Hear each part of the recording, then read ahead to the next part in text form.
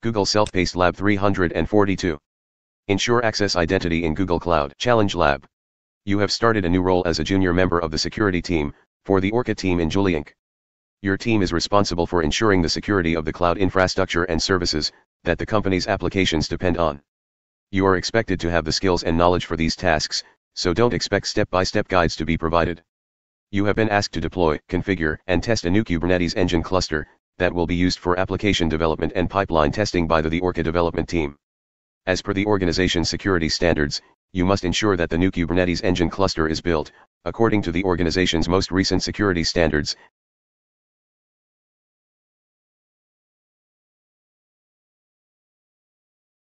After log into your Cloud Console, inspect the provisioned resources. First, navigate to Compute Engine. You should see that a VM instance called orca-jumphost has been already created in the project. Second, navigate to VPC network. Find the subnet called orca-build-subnet in the orca-build VPC network, and note down the region that the subnet is being located. Now open the Cloud Shell and use gcloud command to set one of the zones in that region as the default compute zone.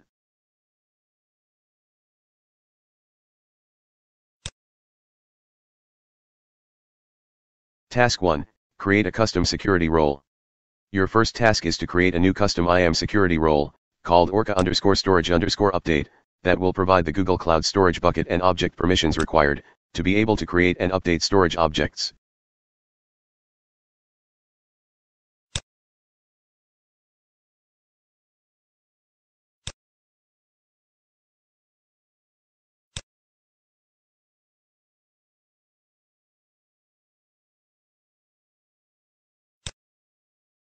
Initially you have been told that the development team requires that the service account should have the permissions necessary to add and update objects in Google Cloud Storage buckets. To do this, you will have to create a new custom IAM role that will provide the following permissions: storage.buckets.get, storage.objects.get, storage.objects.list, storage.objects.update, storage.objects.create.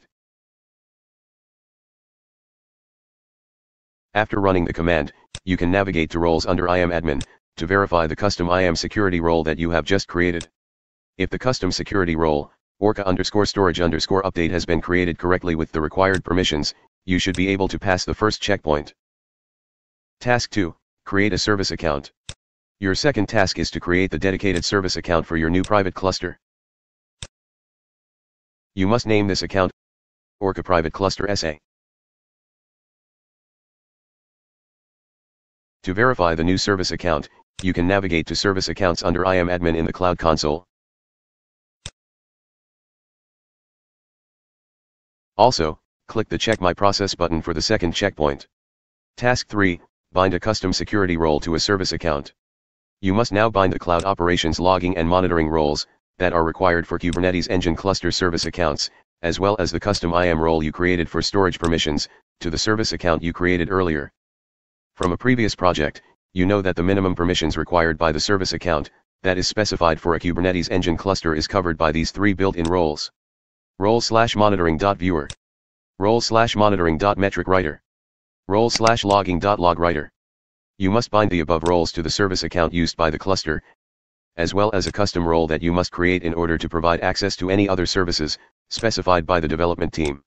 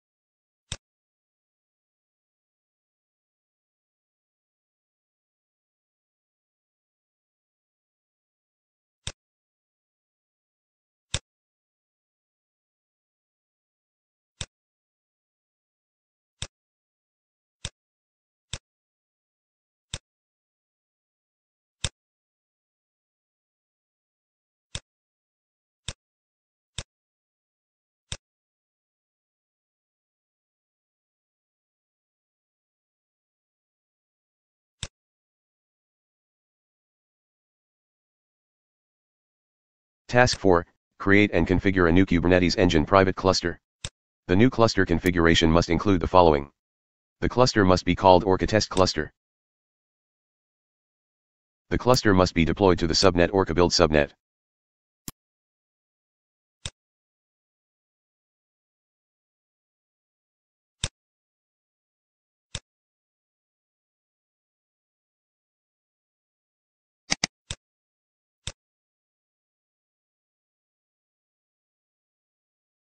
The cluster must be configured to use the orca-private-cluster-sa service account.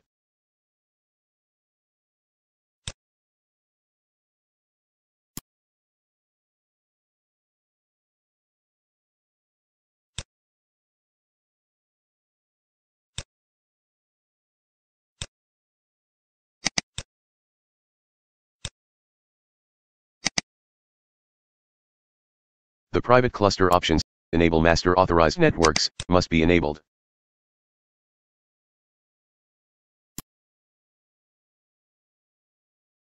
You must add the internal IP address of the Orca Jumphost compute instance to the master authorized network list.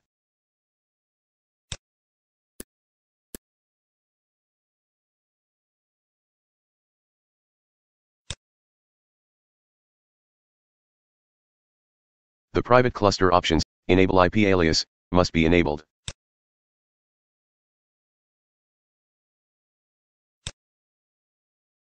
The private cluster options, enable private nodes, must be enabled.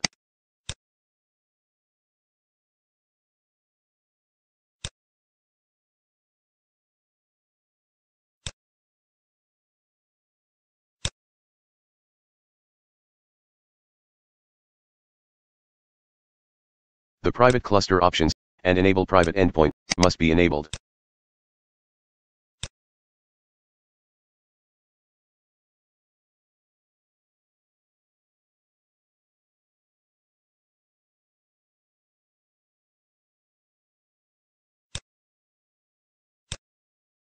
If you get any errors, delete the cluster that you created and deploy it again.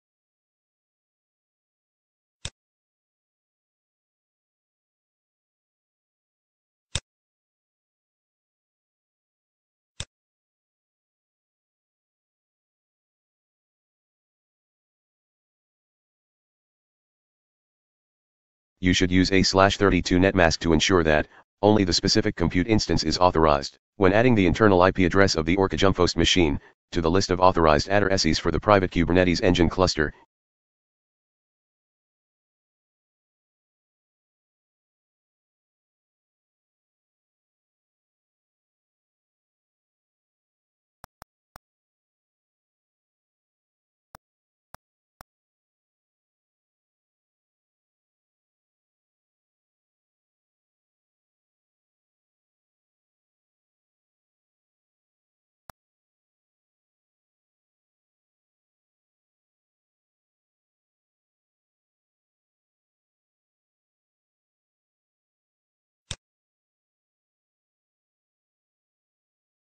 Task 5, deploy an application to a private Kubernetes Engine cluster. Your final task is to validate that the cluster is working correctly, by deploying a simple application to the cluster, using the Qwiklabs tool from the Orca Jumphost compute instance. You cannot connect directly to a Kubernetes Engine private cluster, if the Enable Private Endpoint option has been specified.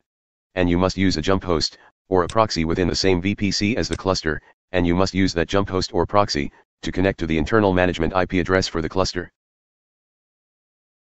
Connect to the SSH of the jump host.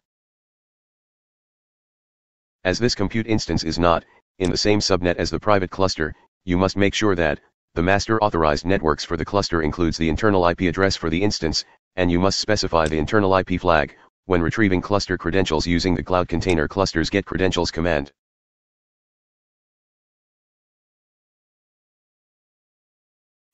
Deploy the Hello App demo to the cluster from the cloud image.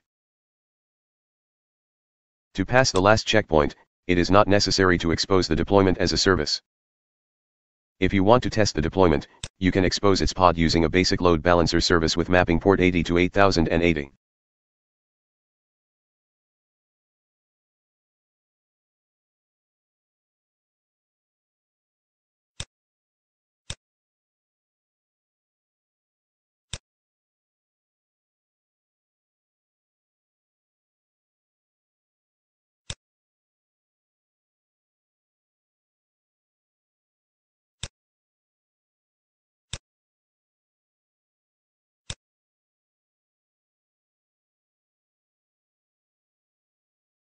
Congratulations!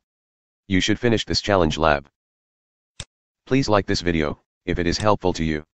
Also, click subscribe to follow this channel. See you next time.